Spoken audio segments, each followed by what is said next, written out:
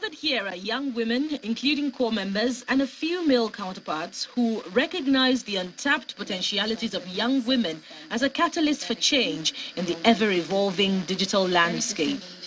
Organized by the Office of the Senior Special Assistant to the President on Citizenship and Leadership on behalf of the federal government, the program marks a pivotal moment for gender parity and empowerment to address long-standing challenges and break the gender gap in leadership. This event is all the more important because we have a president who is committed to gender mainstreaming, as evidenced by the appointment of an unprecedented number of women into key positions. An administration of many firsts, the president has also appointed women to head agencies like NIPOST, FAN, and NEMA, among others, for the very first time in our history. I have the confidence to convene this conference because I know that my principal, President Bola Ahmed Tinubu, is a true he for she champion in every sense of the word. And he has not only appointed women for the sake of tokenism, he has placed highly qualified and competent women in important positions. Someday, God willing, we will have ministers, directors general, executive secretaries, presidential aides, lawmakers, presiding officers, deputy governors, vice presidents, presidents, captains of industry, and highly successful business owners and homemakers from among the young women who are seated here today.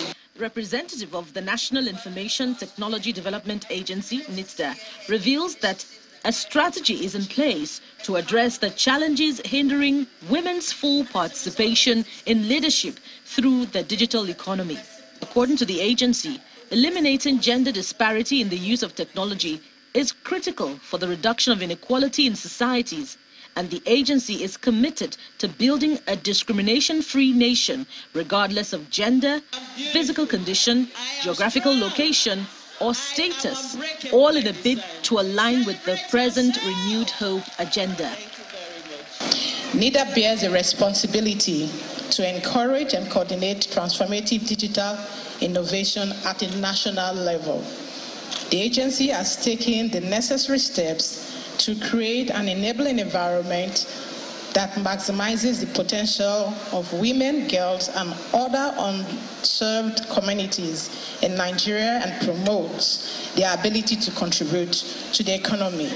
Representatives from the Ministry of Youth reiterate the ministry's unwavering support to ensure that young women are given their rightful place in the society so they can make impact.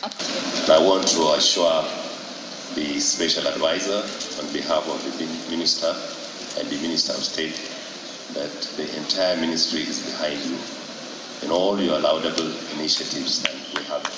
We are very supportive of whatever you are doing and will continue to collaborate with you.